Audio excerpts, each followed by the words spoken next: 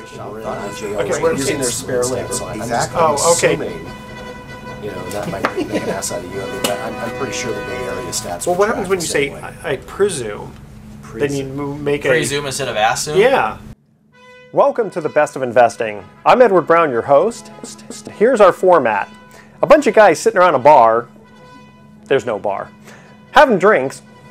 There's no drinks either. But we're talking business, and you, the audience, are listening in. The Best of Investing is actually a radio show that has been around since August 2010, and it airs every Saturday on Fox News Radio, 9:10 a.m. at 1 p.m. Now, we're not a political show. We're strictly business, so everyone will be happy with that. Remember, I'm Edward Brown, wishing you the best of investing. Are you ready? Let's go.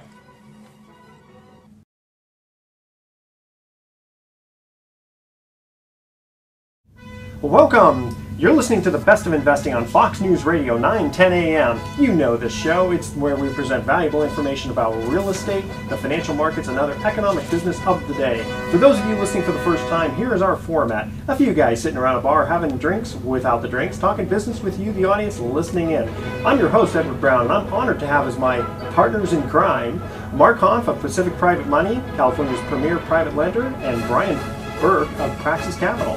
Our phone number is 888-912-1190. Write that number down, 888-912-1190. Use that number to answer the trivia questions for 3 vacations given away during each commercial break. That's right, we're giving away 9 vacations during this show. The vacations are sponsored by Lighthouse Resort and Marina, located 1 hour northeast of San Francisco. And the vacations are free. Their only request is a $75 cleaning fee to cover housekeeping expenses. Their website is lighthouse4fun.com. You can reach them at 916-777-5511. Check them out. And today's trivia theme is famous people named Mark. Now, now, sorry, Brian. Maybe next week we'll have the famous people named Brian, all 2 of them. I can't think of that many Brians. Not too many of them. Okay. Our website is bestofinvesting.com. Check us out on Facebook and YouTube by typing Best of Investing Radio Show. Also, if you want to record our show in the future, go to dar.fm, type in the Best of Investing, and listen to our show at your leisure. And today we have a couple of special guests. I've known Myriam McCarthy for a number of years, and her partner in crime is Cathy Youngling. And I'm going to just give a quick little synopsis here. They are members of the Top Agent Network, which is the top 125 agents in Marin. And Cathy is a senior real estate specialist and e-pro agent and holds her broker's license. Cathy is also known as being creative and a savvy marketeer. And Myriam Noel McCarthy, and that's Myriam with a Y, attended the Parsons School of Design in New York City, and she calls herself a contradiction between creative visionary and analyst strategist. Their team includes stagers, painters, pest control inspectors, contractors, attorneys, landscapers, etc. Ladies, welcome to the Best of Investing. Thanks, we're glad to be here. Okay. Thank you. All right, now let's get it right into the special. First of all, Myriam, as I remember, you were a former runway model in New York City and movie production. Yeah, that's correct. That was years ago. Years ago. Now you still look good. Now the audience doesn't know what you look like, so give them your Facebook page so they can see what you look like. Oh boy. Okay, you can go to Myriam Noel McCarthy. It's Myriam with a Y, M-Y-R-I-A-M, and I've stepped a long way. It's been a long time since I've been a model. So. Okay. All right. Do you have a lot of fans on your page, Myriam? I wouldn't call them fans, more like friends. That's still kind of the same way. Friend her on Facebook. Okay, now tell us, what can a good agent do for a seller, such as being quarterback of the team, with the stagers and painters? Well, I'll tell you, if you don't have an agent in charge of that marketing technique, you're going to really be missing the boat. Because you've got a very sophisticated market here in Marin where we expect homes to look perfect.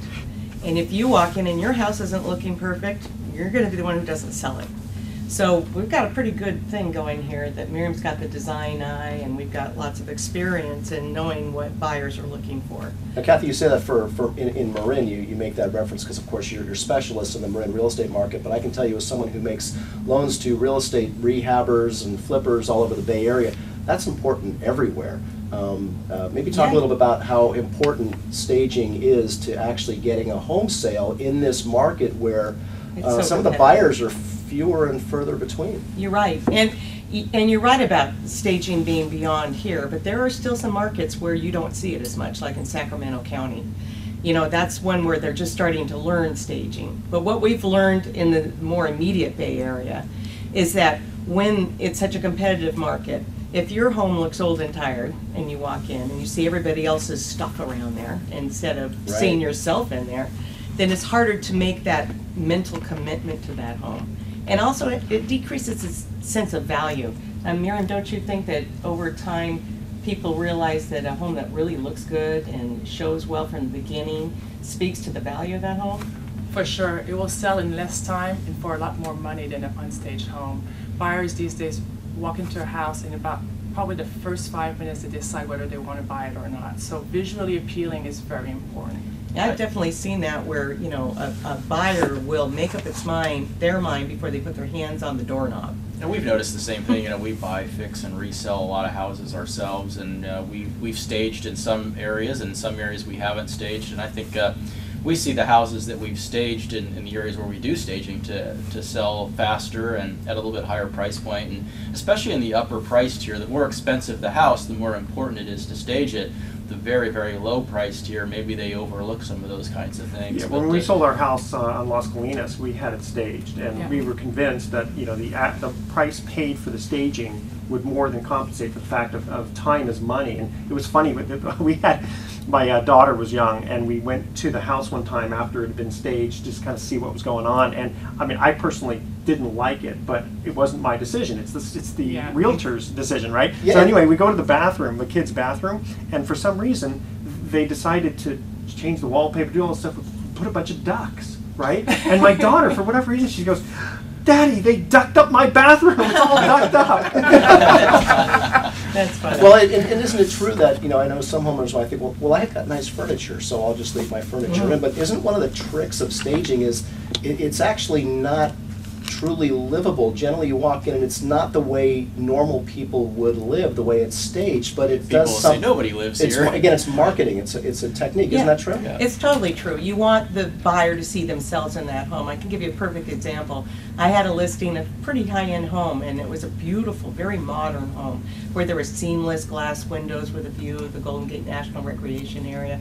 Just stunningly beautiful, but very modern. The people that own that home like French provincial things, you know, so there are little angel heads on the wall and flowers here, and it just didn't go. I mean, you walked in there, and not only did you not see yourself in this home, but you couldn't see the house. Yeah, and I've looked at that too, where when I've looked at staging, again, for our own house, I said, you know what, I got to get my emotions, my taste totally out of it, because I'm not the buyer. I mean, if purple sells, then you paint the house purple. Right, and purple doesn't often sell, by the way. And this house had a lot of pink and purple in it. So what we did finally was to convince the people that even though they loved their things, we had to get those things out of there. And we had been on the market for, I don't know, a couple months, and it wasn't selling for those reasons. And when we went in there and neutralized the home and brought in more modern elements to really show the style of that house, we sold it in a week. Okay. All right, people, we are going to go to our first commercial break. We're in the studio here with the following: Mark Hahn, Pacific Private Money, my co-host; Brian Burke, Praxis Capital, my co-host; and the two lovely ladies, Cathy Youngling and Myriam McCarthy, who are specialists in their areas, and we're going to get into other areas which you help. So, Brian, you're going to ask an excellent question. Yeah, you know, usually when you hear people talking about hiring a real estate agent to sell their property, they're talking in the singular sense and hiring one real estate agent. I understand that you guys work together as a team, so I'm curious, what's the benefit of hiring a team to help me sell my property versus hiring an individual agent, and does that cost double? Well, you might do everything just perfectly well, but most of us are better in some things than others. And with having somebody else next to you that kind of fills in the gaps, that's one thing that's great about it. But it's just time-wise, too. I mean, you can't be everywhere at the same time. I was a single agent for a very long time before Myriam joined me a couple of years ago. And the quality of what I give to my clients is exponentially higher and better. And the availability is just gigantic. People tend to underestimate how much work goes into selling a house, don't Really? they? So there's Really? a lot of time involved in there. There's a lot of things that comes into play. I mean, you can't be a great designer and be a great analyst and be a great negotiator and have the vision and do the photography. You can't have, not one person has all these skills. Oh, and I was tools. pretty good at it though. Now, the team She was very good at it, but it's even better now. Yes. So And is- so Cathy and I are totally the yin and the yang, and we debate all the time on price and this. What do you mean? Do we really debate? I don't know about that. Yeah, see, I want somebody Yeah, we fighting debate. over how to sell my house. That actually sounds pretty great, right? And we can come up with all sorts of different strategy and really see a whole different new pictures. It's kind of hard really to works brainstorm really by well. yourself, I guess. Our clients Yeah, have that's been true. very happy. So, okay, I got a hard question for you. All right. What about hiring an agent on an hourly basis and doing a FSBO, which stands for sale by owner, and cut you guys right out of it? Well, Hard question. then what you'll do is you'll try for a while and then you'll call me, because I've certainly had that happen before.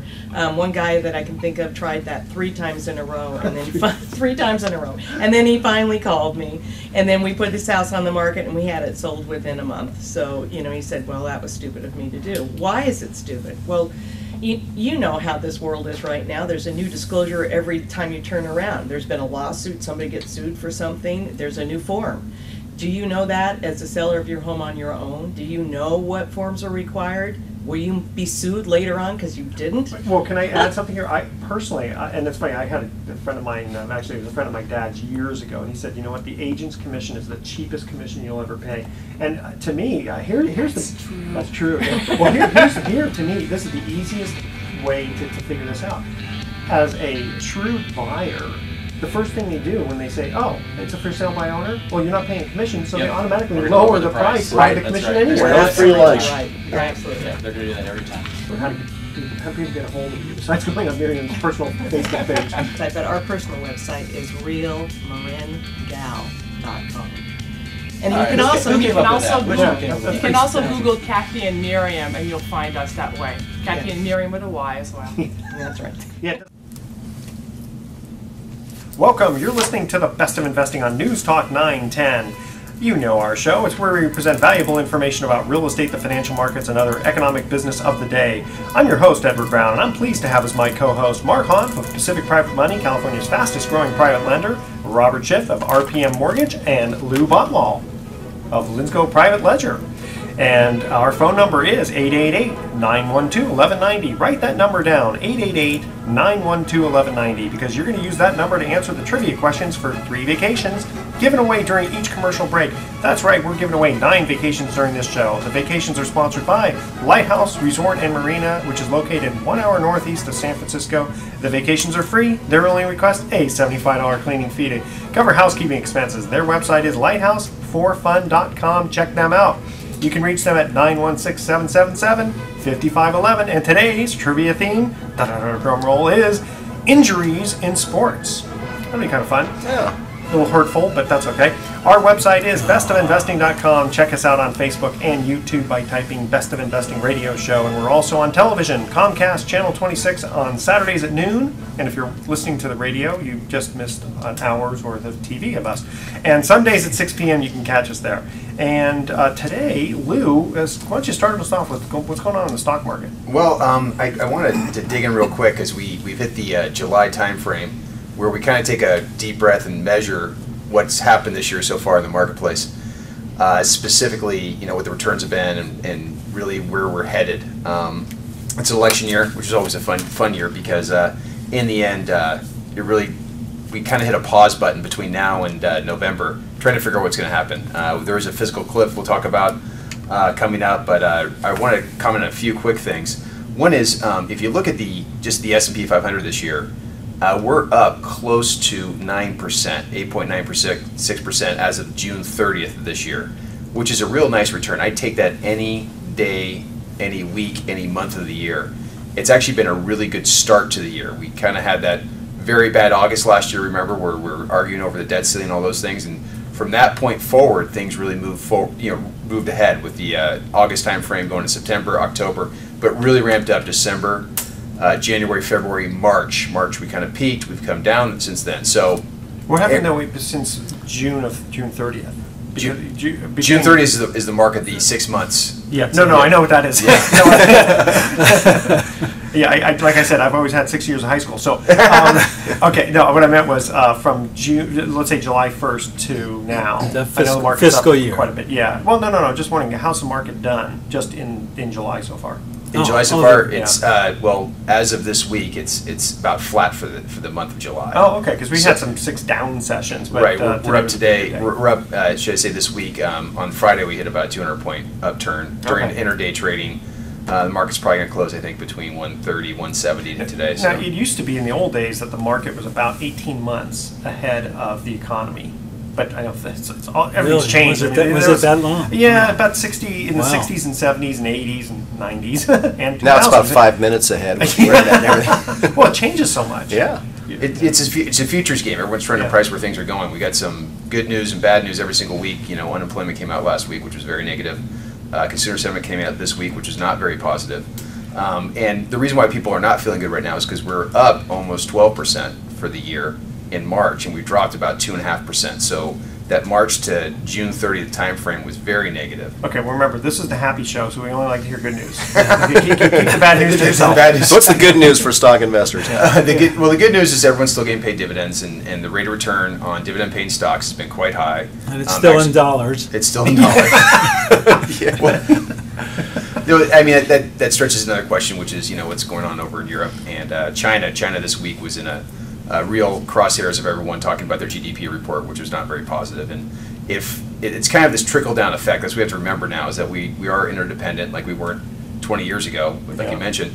And, if China's not buying stuff from Germany, and Germany's not buying stuff from us, and we're not buying stuff from China, it kind of circulates around the globe, and you kind of have this general slowdown.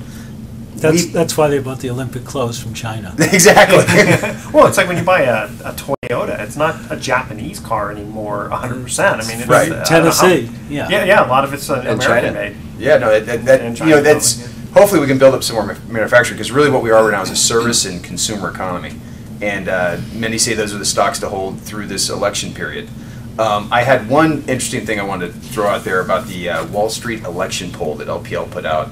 This is kind of interesting because they said there's certain industries, you guys will love this, will be affected by the election one way or another. If Democrats take over, Republicans take over. Who's elected president, who controls the Senate and the House.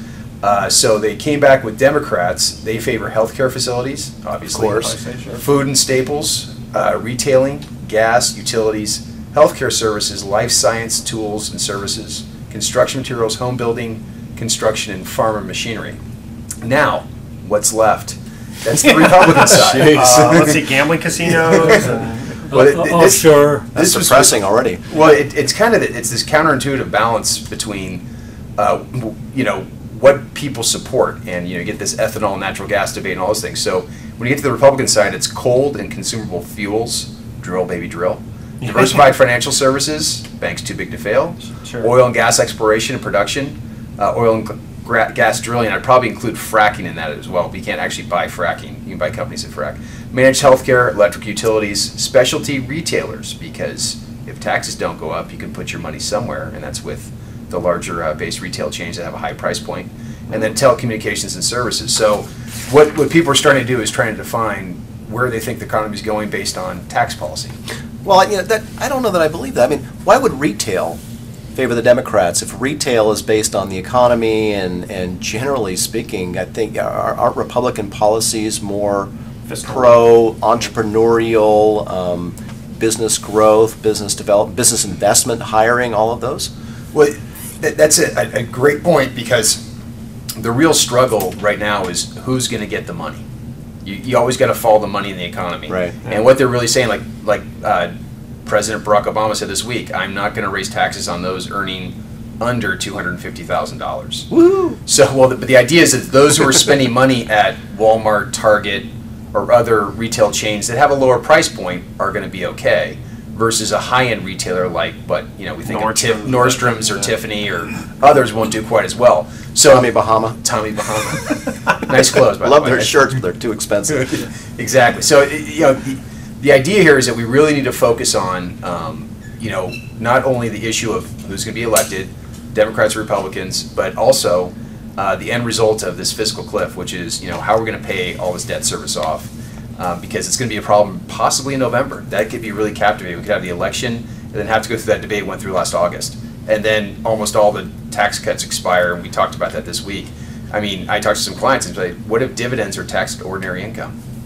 That's a big what if. That's and a possibility? That is a possibility right now. I mean, if you go back to the Bush tax cuts, that's one of the things they lowered, which is a great thing in my opinion for especially older investors who want to clip coupons and get paid an income stream. But boom, here we are with this. This could be ordinary income, and then everyone's like, "What do we do?" It's like they've always talked about trying to overhaul the tax system, where they say, "Well, get rid of the income tax and just have a national sales tax." But the problem with that is that you'd have to make it high enough to make it worthwhile, and then you're going to scrunch. Quash, I guess is a better word. Consumption, yeah. Because people say, I can't afford that car. They're going to add an extra 10%. And think of all the people that would suddenly be unemployed if you had no accountants to try to tax accountants. That's true. We don't care about the IRS auditors, I know, but here's the other thing too. It's not a progressive on the thing, defense right? side. I mean, I guess in theory, what they could do is if you purchase, a higher priced. Anything over 50,000 gets a higher. They did that with boats and cars a few years ago. Remember that? That's right, the luxury tax, which was kind of brutal, but it was brutal. Yeah, Quashed the industry. It did, and VAT taxes, which they have over in Europe, are a great policy if your system already incorporated. But going from our system now into a VAT tax system could be really disruptive to many, many things. Okay, guys, we're going to hit a quick commercial break here. Before we go to the first quick trivia question, guess what? We're going to have another special trivia contest. Look at that, listen next and win. Week, not this week, but next week. Oh, next week? Okay. Next week, yeah. Okay, Go we are going to go to our first commercial break. And remember, the theme is sports injuries. Here is the first trivia question. Who was the Oakland A's catcher that Pete Rose barreled over in an all-star game, separating his right shoulder? The first three callers with the correct answer win a free 3-day, 2-night stay at the Lighthouse Resort. Their website is lighthouseforfun.com. Call 888-912-1190. That's 888-912-1190 to answer this question. Who was the Oakland A's catcher that Pete Rose barreled over in an all-star game, separating his right shoulder? 888-912-1190. Make sure to include your name, email address, and remember to speak slowly and spell out your email for us one letter at a time. And people are who's, not that's. So it's who was the person who Pete Rose barreled over. All right, 888-912-1190. We'll be right back. Who dat? I know, actually, I know that. It's Fosse. Ray Fosse. Wow. Very good. Fosse, oh. I think I was with the Democrats. It says here, you take the Democrats and divide it by the Republican companies. What the market's telling you right now is Barack Obama is starting to gain momentum. It's fallen off a little bit. This is from July 5th. Welcome back to the Best of Investing. I'm Edward Brown, your host, along with Mark Hanf, Robert Schitt, and Lou Baumhall. The gang's all here. The gang's all here. Okay, when we cut to the first commercial break, we asked this trivia question. Again, the theme is injuries in sports. Who was the Oakland A's catcher Pete Rose barreled over in the All-Star game, separating his right shoulder? A little hint, that was 1970, I believe. Lou, you knew the answer. I think it was Ray Fosse. It is Ray Fosse. That is correct. I think it was the first colorized All-Star game, if I'm not mistaken. Oh, was it really? I think, yeah, pretty close. There's some useless trivia. Yeah, totally. Okay, Lou, you were going to get into some information that was interesting about LIBOR. Well, the last couple of weeks we've been berated with lots of different information. The index is coming out, the Fed speak, and all those things. But two huge issues have really affected the market. The main thing being this LIBOR scandal that we're just starting to understand. And I know people here talk a lot about real estate, work in the mortgage industry, so everyone needs to chime in. But this is heresy as far as I'm concerned. So what actually happened? They've changed the spelling from LIBOR to LIEBOR. LIBOR. Well, I mean, these guys. I mean, as you guys know, the Fed sets the Fed funds rate. Right. And over there, LIBOR is set by the interbank rate, and they actually discuss about how much they were going to charge each other and trying to help each other's out. Each banker was calling each other. They have emails tracking back, like, what should we set it at this week? Especially during 2008, there's a lot of this going on because everyone was so nervous. Lou, I'm sure it's all on the up and up. Come on. Well, they were just checking. Just checking, yeah. Fact checking. So, I mean, They call it price fixing? anyway. I think it's interest rate fixing, yeah. and in the end, there's so many things that are impacted by LIBOR. I think we know every single Loans, day. yeah, a lot of loans. Credit cards. Everyone likes that rate because it's the most nimble of all the rates. It's not really set by anybody. Wait, so if I have a loan that's based on LIBOR, do I have any recourse to anybody on anything? I wonder. We don't know yet. We're researching. I mean, I know. Well, Lou, you said I don't everyone. think so, although I saw in the news this morning the mayor of Baltimore is Right. going to file a lawsuit because she said they had money in accounts and the interest rate was based on the LIBOR, and she figured if it wasn't fixed, they would have earned more money. Right. And Baltimore. Well, okay, then as a borrower, I don't want to hear that answer. I don't So- want them to come back to me and go, "You owe more Oh, money." no, because the LIBOR no, should be higher." your contract is set, so your interest Well, rate is set. So at LIBOR plus, but Yeah, so Lou, question on when you mentioned that certain people like LIBOR. Now, is it the lenders that like LIBOR or borrowers that like it's LIBOR? borrowers. I think it's actually, well, it used to be borrowers, now it's lenders. Oh, Because when the okay. bank rate, when the rates are going down, you want to be in LIBOR because that would move with the market, and if people were negative about the market, the rate would go down. So LIBOR responds to the market much more instantaneously Yeah. than the one-year T-bill or Yes. the T-bill. Exactly. So the idea here is that, I mean, to your point, Robert, that everyone's really upset because they had interest-bearing accounts based on LIBOR, and they were keeping their rates artificially low. The agreement was, let's keep rates low to help ourselves. Well, okay, that's where I know. Yeah. That's why the borrowers like LIBOR. Right. Maybe lenders like it because it reacts faster, but borrowers liked it because it was a lower rate. It used to be lower. Of course, right? if it's LIBOR plus But- 18%, that ain't so good. Yes, Because- when things turn around, it goes up instantaneously as Right. opposed to the T-bill, which is lagging. So Yeah, and then the other thing that I want to touch on real quick is that we do some work with them is J.P. Morgan. I mean, this trading issue is huge. I mean, we don't know exactly how big the London whale is. We just know that J.P. Morgan came out this week and reported earnings and said, well, the $2 billion doesn't affect our balance sheet that significantly. I think their stock was up on Friday about $2, if you can imagine, even after reporting the loss. People say it could be much higher. It could be maybe 4, 6. I think Bloomberg said today $7.5 billion. Who won? You gotta remember these transactions, these derivative transactions are based on two parties going against each other. They called it like the Big Short in the book and all those things. Hedge funds were on the other side of this transaction, and they made it out like bandits. They basically took this money from J.P. Morgan like it was a Wow. layup. So It was a good analogy. So if the hedge funds would have gotten slaughtered, J.P. Morgan would have made a lot of money. Correct. And I mean, it's hard for people to rationalize it. I mean, we talked about this off the air a bit. What's going on when J.P. Morgan can play like a sports team? If a sports team can win and lose and have a significant impact, why is a bank doing that? That's our money. That's investors' money. They're supposed to lend it out. Like what's it? A Wonderful Life, right? That's bring the money in, lend it out at a higher interest rate, and make your money. That's what banks are supposed to do. But now they're under such pressure to produce good returns. They go out there and they invest money in these risky derivative products that are, bound with problems. and it's not illegal to do it since the Glass-Steagall Act was eviscerated in the Clinton Didn't you see administration. the remake of It's a Wonderful Life, though? Because Jimmy Stewart goes there and goes, all right, Mr. Potter, come on, 7. Let's roll the dice on it.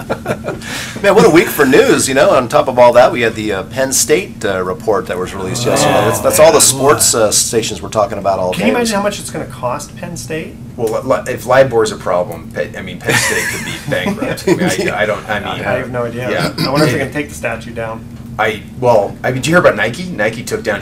Joe Paterno had a statue up in front of a child care center. Oh, I know. Nike, I heard about that. and they took it gosh, down. yeah. So I heard that. I don't know if it was ESPN or someone said the other day. It was pretty scary stuff. But yeah, I mean the financial risk that there's people locally in the Bay Area that made a lot of money suing companies like WorldCom and those other companies that had the Enron, the malfeasance that occurred back then. This is another side of that. They go out there and make these problems, make these rules for themselves, and that's what's really frustrating for everyone. In the end, they go, "What's it going to cost us?"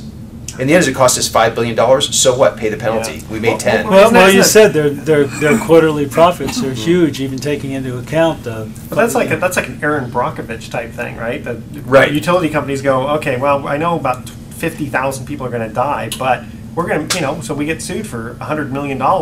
We made $2 billion on it, so let them die. So what you're saying, it's been a really good week for attorneys. Oh, it's Always a good week for attorneys. And what did Shakespeare say?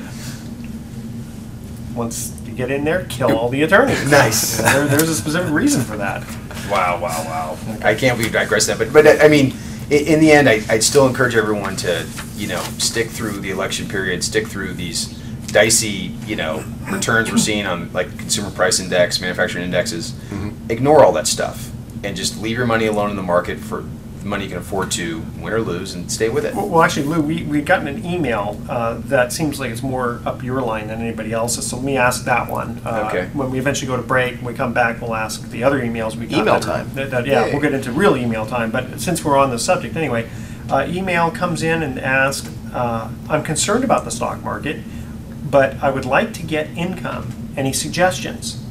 So I thought, okay, well, that's right up Lou's alley. Right, no, that's a great question. I mean, the struggle right now is what type of income will I receive and how much will it fluctuate my original investment. If I put $10,000 in something and I'm getting a 7% income return, like you can with some oil and gas partnerships, that's great, but gas has fallen, or oil has fallen, gas has fallen over the last 6 weeks, 8 weeks. Can I stomach, I have some elderly clients, I've invested that money in oil and gas, I'm like, it's gonna go down, it's gonna go up, but you're gonna get your 7% rate of return regardless. So oil and gas is one. High dividend producing stocks, I mentioned the last segment. If we get through this tax loop, this tax situation where dividends are not taxed as ordinary income, they could be a nice place to be going forward. And some of these telecoms, oil and gas companies, not the explorers or drillers, but other companies are producing between a 3 and 5% dividend on their stocks. So I think there's plenty of opportunities. Plus, there are some bonds that pay a higher interest rate. I think everyone's leaning towards tax-free bonds right now, only for the main reason that tax policy won't affect them. They're very popular. Do you like preferred stocks? Preferred stocks are very good. You got to be careful. I mean, preferred stocks are like a bond and a stock, and you have to just be careful where you position them in a portfolio and how liquid they are, how much trading goes on. But they can be a nice income rate of return. And the idea is that they don't appreciate. I mean, people buy those, it could appreciate as much as 7 or 10%. If it goes up that much, it can go down that much as well. Yeah. But I think right now, banks offer some pretty good preferred stocks. Even I'd like to see the auto companies come out with preferred stocks, or more of them, I should say, because their balance sheets are turning around. Now, for the listening audience who just heard all that great information, if they wanted to get a hold of you to ask more questions, how would they get a hold of you? Who are you and where are you?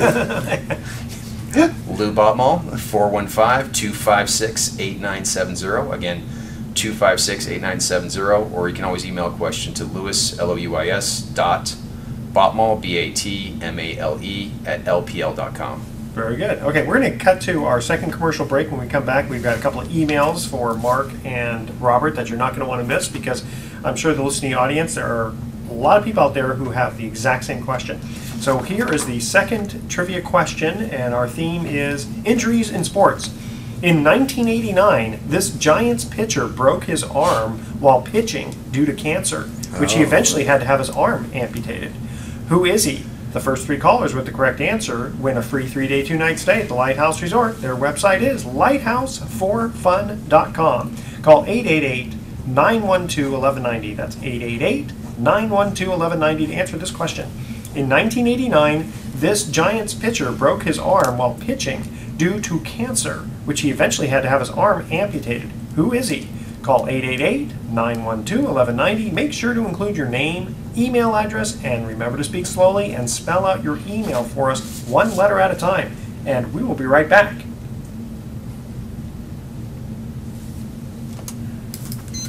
Excellent. Everyone knows the answer to that one? Dave Trevecki. So, email, do you want to, will you push this one? Yeah, let's push that to next week. Okay. How's the sound for Robert there?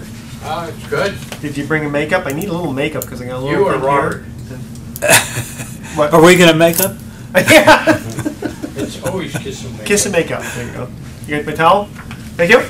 Wow, Okay. that hit the mic. Yeah. Anyone else need makeup? Oh, thanks, we're good. You good? Thank Whoa. you. All right. I like that. You like that? Welcome back to the Best of Investing. I'm Edward Brown, your host, along with Mark Humph, Robert Schiff, and Lou Botmall. And when we cut to the second commercial break, we asked this trivia question.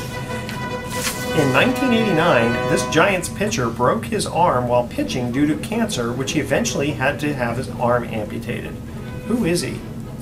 Yeah, we all remember that Old one. Dave Dave Dravecki. Dravecki, yeah, and I remember Will Clark running to the mound, and Yeah, I saw that oh, game. man, that was sad. I was That watching sad. that too. Oh, okay, email time. Mark, we received a couple of emails for you. One was from a borrower, one was from a lender. Let's or, do the or lender. Investor, so yeah, or investor. Yes, yeah, we're talking about investments in Since the we're last talking about that, segment. So let's Sure, go for that sure. one.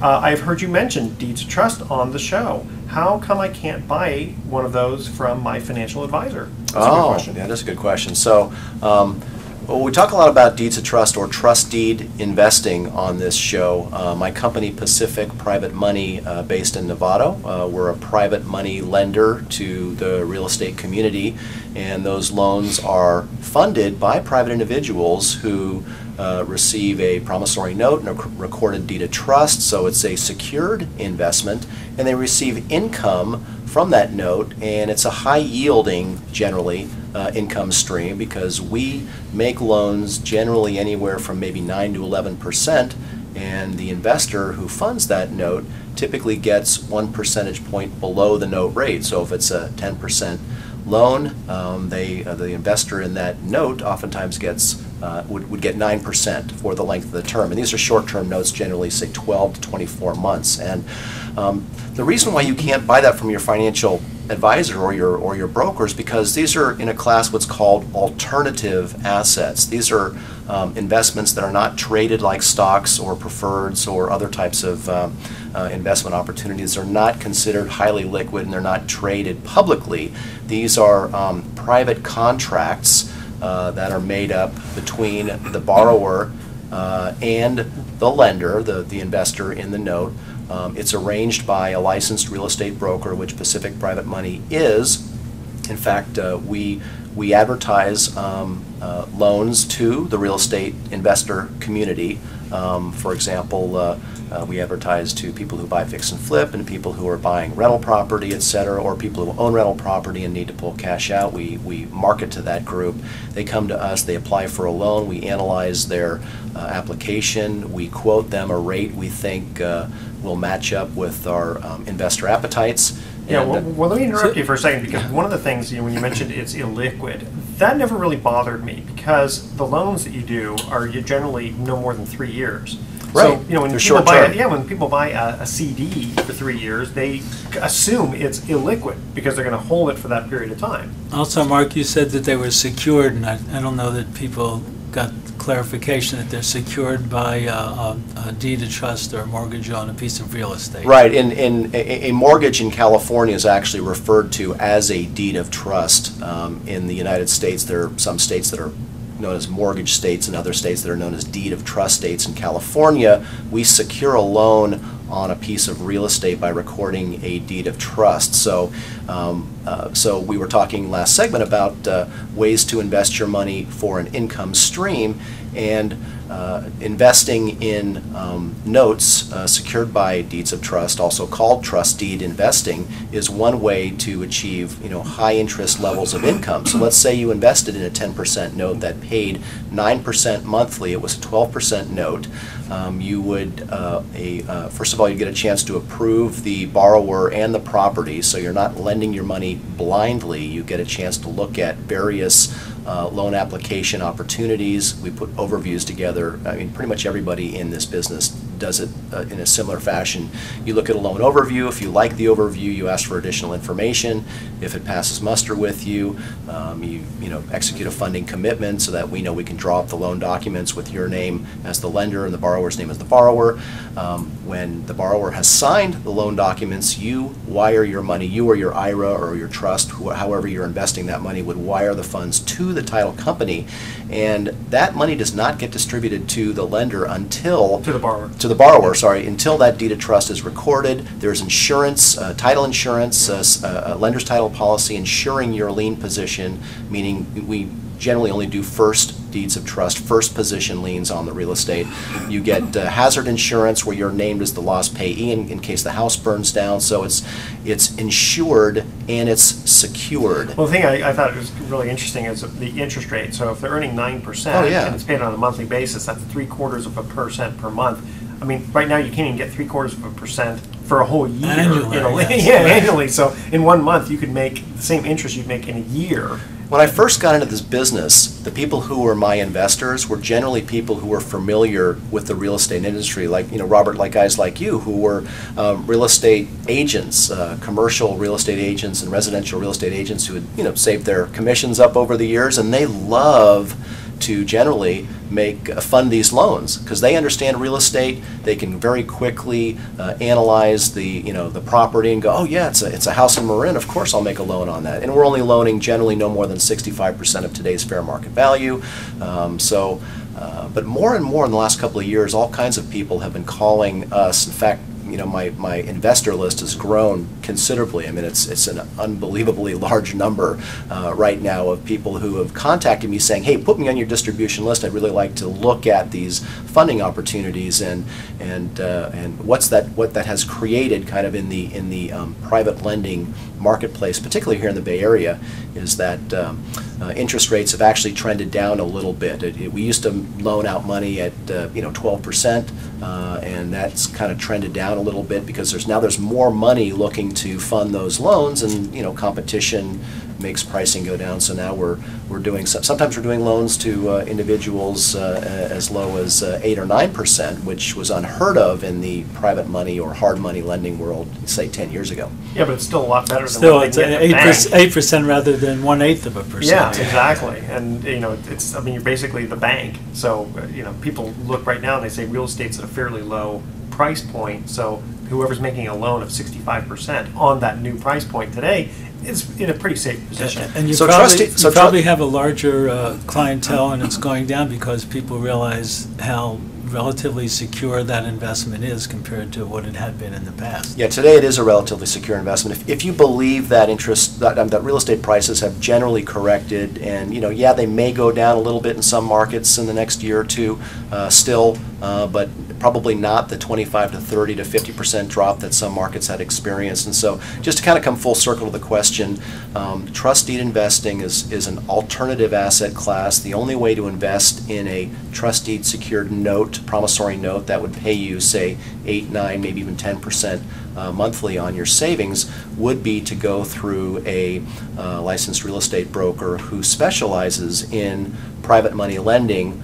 like Pacific Private Money. Well, you've had a great reputation and great track record, so how do people get a hold of you? Well, go to our website.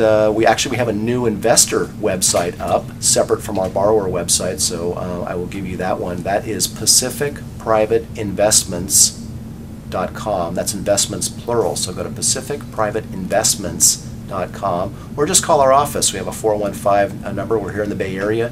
It's 415-883-2150. Tell us that you heard it on The Best of Investing. And you can always go to bestofinvesting.com and check Mark out there. And Robert, here is an email that we got that I know is right up your alley. How much does my FICO score affect the interest rate the bank wants to charge me? That's a great question. Well, that is a good question. The FICO score could involve more than just the interest rate. At a certain point, it would involve not being able to get a loan. Yeah. So the FICO score is the first thing we look at when we're looking at a loan. And there are different banks that have different cutoff points, but at a certain point, it becomes very difficult to get a loan. And I think that's one of the reasons a lot of people had short sales or foreclosures in the past, and now their credit score is so low that they would have to go to people like Mark and get hard money loans at a higher interest rate until they spend a year or two clarifying and clearing up their credit scores. Okay, and what kind of interest rates have you seen the credit scores get affected? You know what I mean? Like if you have a score of 750, it's this interest rate. If you have a 650 score, it's that interest rate. It usually is in a narrow band as long as your credit score is somewhere in the mid to high 600s or higher. And if it's say below 660 or 640, then it becomes more difficult. And it could result in a difference of 0.25% in an interest rate, as long as it's high enough to, right? Yeah, it could be significant. At what score could you expect to be denied?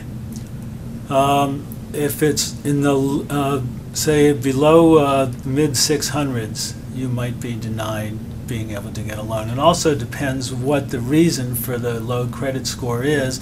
Is it that there was a foreclosure or a short sale, or is it overextending on credit, and really have to look at it. And also, when people go to mycreditscore.com and get their own credit report, it's not the same as we get when we look at a credit report for. It's not a true FICO score. It's a true FICO score, but it's not as involved as the credit reports we get for doing a mortgage. Oh, okay. And so I've had people say, "Oh, my credit score is 700." I go pull it, and I say, "Well, it's it's in the low 600s," and then it's a big spread. But if it is, there's ways that we have companies or that can help people repair their credit. And sometimes that can be fairly significant and not take a long time. Well, and what'll happen, it's kind of interesting because someone may have a low credit score for some, quote, silly reason. They can't get a loan, a bank loan, and then they're a perfect candidate for you, Mark. Oh, yeah, for a hard money loan, but then there's just a huge difference, of course, between the bank loan they were hoping to get and then probably the best rate I could get them. Yeah, exactly. Yeah, that's the big thing now. Yeah. Robert, you're quite the guru for mortgages. How do people, because you are a mortgage broker, people can refinance their homes with you, et cetera. How do people get hold of you? I'm at RPM Mortgage. You can check out our website. We're a very large private mortgage bank located headquarters in the Bay Area. You can call me on my cell phone, which is always available, at 415-515-1941. Or again, you can get to me through checking out the website for the Best of Investing. Very good. Okay, we're going to cut to our third and final trivia question break. And here is the question. And this is a little bit more of kind of dumb sports injuries. Which Washington Redskins quarterback sprained his neck when he celebrated by ramming his head into a padded cement wall? He scored a touchdown. It was kind of a hard play, as I remember. And he smashed his head against the padded wall and sprained his neck. The first three callers with the correct answer win a free 3-day, 2-night stay at the Lighthouse Resort. Their website is lighthouse4fun.com. Check them out. The weather's still great out there. Call 888-912-1190. That's 888-912-1190 to answer this question. Which Washington Redskins quarterback sprained his neck when he celebrated by ramming his head into a padded cement wall? I've done that before. That's no fun. Make sure to include your name, email address. Hello? Oh, yes. I'm sorry. I'm still reeling from the cement wall. Okay, email address. And remember to speak slowly and spell out your information for us, please. One letter at a time. And we'll be right back. I'm telling you, it should be illegal to have this much fun. Nice. Gus Farad. What is his That's name? right. Who? Gus Farad? Oh, Gus you had some real estate stuff? I got this one right here, which is kind of a nice report on the value. This gone is the up. value. Show it to the camera, though. Yeah, Can you that's the focus in on that? There's the monthly cost of renting versus owning. Right. So how do you know real estate's overvalued, and that's the bubble? So I don't want to say that. I don't want to say it's. So right now, renting is much higher than owning. Correct. That's the way it If I'm should reading be. that It should correctly. always renting should be always more than owning. Renting, Which should be this should be. Yeah, it shouldn't be this high right now. Yeah. But on average, it should be. I You would should think, make a I would profit. think that rent should be less than owning. Yeah. Yeah. No, Rent should to be be. if you're a real estate investor, do you want to make money? I mean, for owning your house. For owning your house, yeah. For owning your house, yeah. But It's in an the argument last for year, buying. Yeah, in the Right. last year and a half, I've had clients who have said, "Okay, my credit's cleared up. I'm ready to buy. I've been renting. The rent is going up now," and they put down 20%, and they end up such that their monthly payment, owning the house with taxes and insurance, is less than the rent was. Yeah. Here we go. Welcome back to the Best of Investing. Again, I'm Edward Brown, your host, along with Mark Hunt, Robert Schiff, and Lou Botmal. When we cut to the third and final trivia question break commercial, we asked this question. Which Washington Redskins quarterback sprained his neck when he celebrated by ramming his head into a padded cement wall? And Lou, you happen to know all these answers. Go ahead. It was Gus Farad. Gus Farad. That is Yes. correct. Very good. And you have some kind of very, very interesting real estate statistics for us. Well, in the Bay Area, it is a different real estate market. I want to say that because it's our broadcast area, and there is a national tracking. Besides Case Shiller and other indexes. There's actually one that JP Morgan does. It's really interesting, and it really, in my opinion, tracks the value of real estate. What we need to understand is how much my real estate really worth, and the true answer is, from an investment standpoint, it's whatever you can rent your real estate for versus your holding cost. You have a traditional 80-20 mortgage. What's that cost you plus taxes, plus upkeep, plus insurance? So to measure that gap, JP Morgan takes what's the average rental rate across the nation versus the home mortgage rate across the nation. And I'll say this, let's go back to a bad number. In 2006, okay, it was about $950 on average a month to own your home. To rent your same home, it was probably about $590. Okay, this must be like some cornfield in Iowa, but No, go ahead. but no, I mean, this is based on averages. So think of it like That was per week. Yeah, no, you Can't even rent a could tent average for you the could average it on maybe like $100,000 mortgage. Remember, average Okay. mortgages across the country are much lower than they are here. Sure.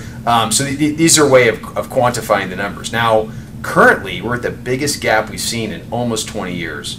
Where on average, you can rent a home for $719 a month, and your average holding cost is $536. And $700 for renting isn't a huge amount. No. But in comparison, the owning of the homes, because the prices have gone down and the rates have come down. Correct. So that's saying that if you have a house, you would pay less owning it than you would if you had to rent it. Are you Absolutely. considering the real estate tax breaks too, or Yeah, that taxes depreciation on investors or the home mortgage deduction. Okay, yeah. I wonder what tax bracket they're considering. Pretty low. And I guess This- the interest rate factors into that, right? Because Yeah, I'm looking, we Sure. were looking at that graph off the air, which of course our radio audience cannot see, but the graph shows literally the biggest gap in favor of home ownership going back 20 years.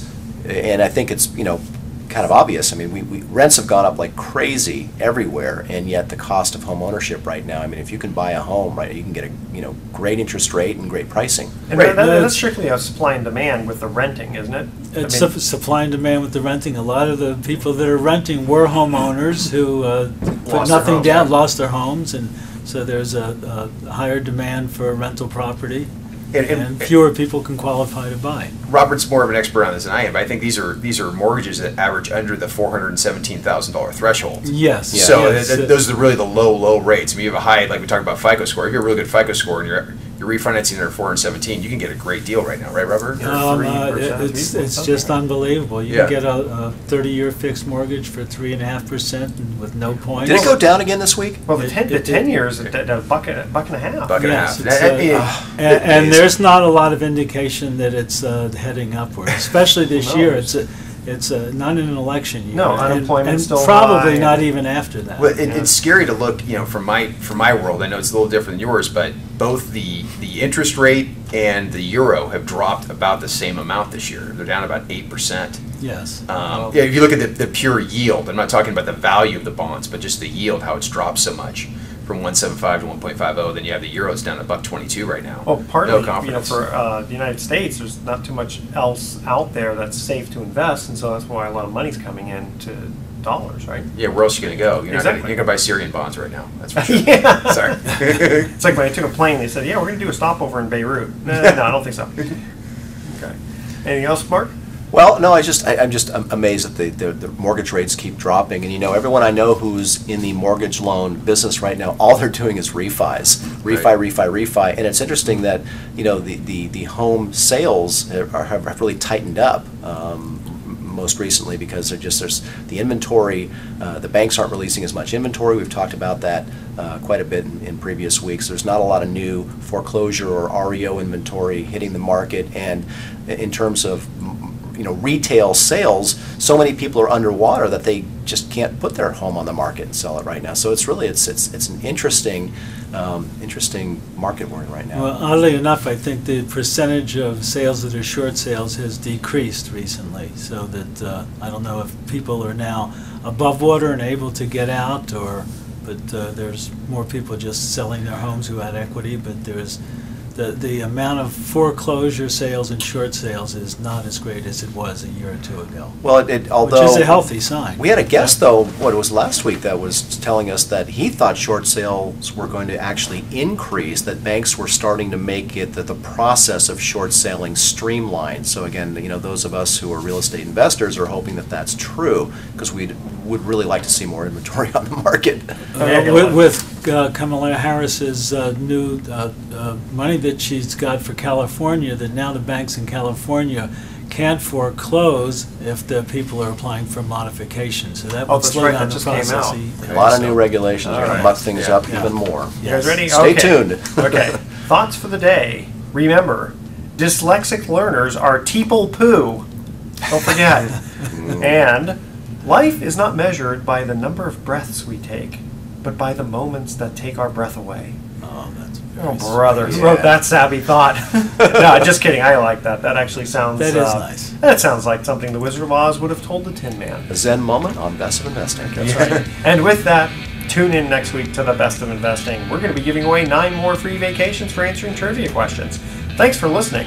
On behalf of our team, I'm Edward Brown, wishing you the best of investing. So long. Excellent.